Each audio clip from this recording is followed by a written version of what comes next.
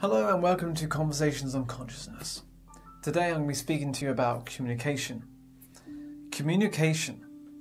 How important is communication? It's very important. Business owners, bosses, colleagues, friends, family, dogs, yourself, partners, relationships, husband and wife, children,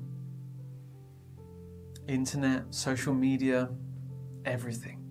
Right now I'm communicating with you. Communicating with yourself is also important. Your neighbours, everyone around you. Body language is a big one. Not many people understand everybody. Not everybody can understand everybody. Quite popular comedians, say like Robin Williams, an amazing actor, really loved a lot of films that he was in, famous for like Mrs. Doubtfire and Hook, which was another favourite film of mine when I was younger. Always being a joker, always very happy, and he died depressed, he took his own life. There are other characters like this who have been very happy people, put on a different mask, trying to be a happy person, but inside they're dying, they're depressed. So communication is, body language can be very confusing to some people. That it doesn't matter how someone is happy, we need to communicate. And especially these times right now, 2021, that we need to reach out, not just ourselves, but to people around us in our life, to make sure that we're okay, that people are happy, that people are feeling okay. Life is filled up with great opportunities all the time, and to understand people better, we need to communicate, to talk, to open up emotionally, physically, spiritually, sometimes physically, but even that's difficult right now. Communication is the key, I believe, to all relationships. That being honest, truthful, expressing, but doing it in a certain way that doesn't hurt others. Now I've, had many connections in the past where people had never been really very good at communication. And I've always been the one trying to reach out, and rarely people would reach back. And those that have continued to be in my life, friends who continue to reach out, to talk, to be present, have made it into a valuable friendship where we can connect with each other and we can talk and we can reach out and say, hey, you okay? You feeling all right? I haven't heard from you for a while. And then it's down to the other person to be honest and say, yeah, sorry, I've just been busy. So okay, just concerned, making sure you're okay. And the same goes for relationships too. If you know that your partner's being quiet with you, it's important to not keep those emotions to yourself and let them build up in anger and then into attack mode when you see them next. To like, hey, you haven't replied to me. Like, what? You okay? It's just, we need to remember that it's important to communicate, but not point the finger and you were being this way. We can be quick to judge as humans. We can be quick to assume too much when actually we are sometimes wrong. And sometimes being psychic, being in tune to the world can sometimes confuse us, that we can often feel things from people, but yet we question them and talk and say, hey, are you okay? Because I'm feeling a certain way. And then sometimes the other person doesn't want to open up and be honest. And honesty is something that's very attractive. It's like I have a lot of patience and I can forgive. I can forget and forgive with people if they're being very raw and genuine. And if they say, hey, sorry, I've been in contact. I found this situation that, last time we spoke, I found it a bit difficult, or I felt uncomfortable. And then you talk and then you'll be like, oh, why is that? What happened?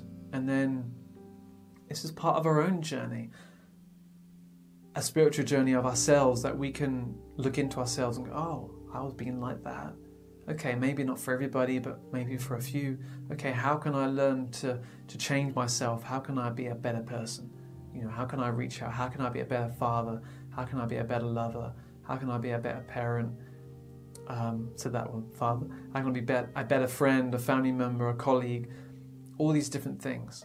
And it's just taking on board what others say, with not an attack or taking it too personally, but using that communication to allow yourself to grow. And that, I think, is very empowering, that when we communicate with people around us emotionally, we can grow emotionally. Whereas if we hold stuff in, and I used to do this all the time, I used to just hold stuff in and not say it, and then it used to get built up and built up. It's like a coiled spring, you know, those slinkies that you throw downstairs, you know, like shh, shh. It's like it's a spring that's been compressed, and then at any point it can just, you know, be released. So it's important to always communicate, because communication is about feelings, and otherwise things get turned into little wars, you know, problems, anger, and sometimes it's really hard to express because the other person, as we may know, may not be willing or have the emotional muscles or the empathy to take on board what you're saying. And I've always been a person that's been willing to listen. I try my best. I'm like, okay, wow, you've been feeling like that. Okay, what can I do to change? And I don't expect everyone to be like me or be better or be in a place where they are a master of their own emotions and really empowered by themselves, you know, by communication. However, communication is important. Like, if we don't communicate, then problems can arise. You know, I know one person in my life who doesn't communicate with me at all. They're very, very quiet. They're very, you know, it's just the way they are. It's their personality. They're very inward thinking. They're very analytical. They think a lot. They're always like just always thinking. They're in their mind rather than external. And communication, what I learned many years ago, is that there's bubbles. You know, it's like, okay, say if you are a bit of a loner and you don't want to be, and you want to communicate with more people, make friends, then there's these bubbles. And this is what was given to a friend of mine many years ago, and maybe like just have that point in my life. I was like, oh God, yeah, I've been reaching at people differently. So say there's like, I don't know, there's 3 people in a room. Say the person is here and these other 2, and like they're here. They're like talking, you know, talking to each other, and then you're over here. And you have to remember there's like a certain type of bubble. Okay, at the moment, social distancing is a bit of a problem. However, like if you want to get closer, then you have to remember that you don't want to be in a separate bubble. You want to get closer and then start talking. And like, what I used to do years ago was be the viewer and like, oh, they don't want to like talk to me, and they're both talking over here, and this is me, and like, oh, they're over there talking, and I want to get closer, but I didn't know how. And all it really took was just really approaching and just commenting and talking. And I've been a bit of a loner in a way most of my life, always on my own, literally on my own. My brother is 9 years older than me. Parents worked from home. I never really had close friends, and I always had that social issues of getting close to people. And then one day that all changed by a friend who said, you know, you got to imagine you're in these different bubbles that, you know, and she actually pushed me once closer to these people. I said, just talk. I'm like, oh, and I did. And I'm like, we were just talking about normal stuff. Like, hey, I like your shoes, or like, hey, that's a cool backpack. Like, is that like from, you know, a certain brand? Or, and then like you start talking. It's just remembering really that we are all children at heart. You know, we're all children of God. We're all children of Big G, of the universe. I don't really like the word God. It can be very off-putting for some people, but we are all children at heart. You know, our souls are, you know, we are children, and so we need that nurturing. We need that emotional nurturing of communication and feeling that we are connected. And this is where communication comes into play, that physically, if it's not possible to be physically interactive with somebody, like presence, you know, physical presence, if you are in your own home during these dark times, but also very beautiful times to go inward and learn, then it's like, okay, how can I communicate? And it's like having a small group of people, and it's about quality, not quantity. And this is something to always remember about with friendship and communication, that stop reaching out to tons and tons of people. Like, appreciate the small connections that you have in your life. Because I promise you that the more you work on those friendships, they're going to grow. It's like a beautiful flower that the more you feed it, the more you give it attention, you're going to see it growing, you're going to see its beauty, you're going to see it having its bad times of losing flowers or petals or leaves, but it'll pick up. And again, it's about communication, because when you communicate with those around you and yourself who have the time for you as well, who are willing to communicate with you, then you have there something that's a beautiful friendship, a romance, a connection that can last a lifetime or many lifetimes. That if you're both willing, if you're both in the right headspace, both the right heart space to come together and just communicate. And it doesn't have to be anything important. It could just be jokes or funny or just sharing a thought. And don't be scared, just be yourself.